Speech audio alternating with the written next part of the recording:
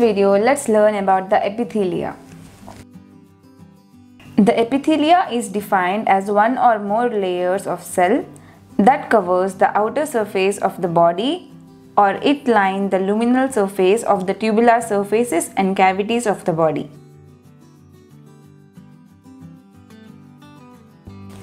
Now let's learn the characteristics of the epithelial tissue. The epithelial tissue is very cellular with little intercellular space. The epithelial tissue is usually avascular. The cells rest on a basement membrane. The cells show polarity. Cells may display surface modification. And the functions of the epithelium. The functions are the protection, absorption, secretion, and the exchange. Now let's learn about the classification of the epithelia in a flowchart. An epithelium that consists of only one layer of cells, it is known as unilayered or simple epithelium. And when the epithelium consists of many cells, it is called as the multilayered or the stratified epithelium.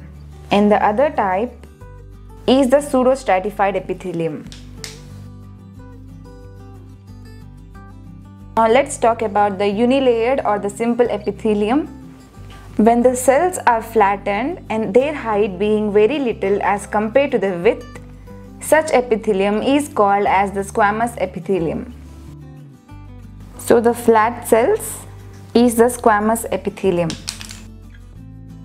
So in squamous epithelium, the cells are flattened and their height is very little as compared to the width. And the second variety in the unilayered simple epithelium is the cuboidal epithelium, in which the height and width of the cell is more or less equal. So in the cuboidal epithelium, the height and width of the cell of the epithelium are more or less equal. That is, they look as squares in a section. And the third one in the unilayered or the simple epithelium is a columnar epithelium. When the height of the cell is more than width, it is described as the columnar epithelium. So in the columnar epithelium, the height is greater than the width of the cell. And now coming to the multilayered or the stratified epithelium, it is of two types, the stratified squamous epithelium and the transitional epithelium.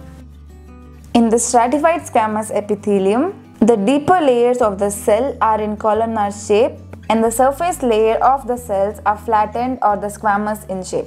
In the multilayered epithelium, that is the stratified epithelium, the epithelia consist of multiple layers with the basal layer resting on the basement membrane. And the epithelium is named according to the shape of the cell of the most superficial layer. So in this epithelium, the layers of cells are arranged upon the basement membrane. And the types are the stratified squamous, stratified cuboidal, and the stratified columnar. In the stratified squamous epithelium, the deeper layer are of columnar cells, but proceeding towards the surface, it becomes increasingly flattened or squamous in shape. So the epithelium will be like this, that is the squamous epithelium, and the nuclei will be here. And this is the basement membrane. And now coming to the stratified cuboidal epithelium, the surface cells are in cuboidal in shape. So this is the cuboidal stratified epithelium. And in the stratified columnar epithelium, the surface cells are columnar in shape. And for the columnar cells, the nuclei will be basal. And now the second type of epithelium in the multilayered epithelium is the transitional epithelium, in which the deep layers are cuboidal, rounded, or polygonal. And the surface layer of the cells are round umbrella shaped, and these are not flattened. This is the deep layer, the surface layer, round and umbrella shape. So this epithelium is the transitional epithelium. And now coming to the last type, that is the pseudostratified type. In true sense, this is a simple epithelium as each cell rests on the basement membrane, but this epithelium gives an appearance of a multi-layered epithelium due to the unequal height and shape of the cells. In the pseudostratified type, there are the single layers of cell.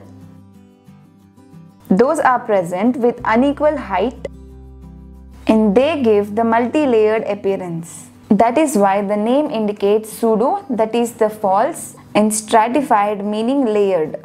Let's see the pseudostratified epithelium in a diagram. So this is the basement membrane and these are the cells. So this is an example of the pseudostratified epithelium because in this epithelium there is only a single layer of the cells, but the cells are arranged unequally, that is the height of the cell is unequal. Here is the small cell and it gives an appearance of a multi-layered epithelium or the stratified epithelium. So guys, this is all about the basics and classification of the epithelium. If you like this video, do subscribe to my channel. And do look at some of my recent videos and playlists.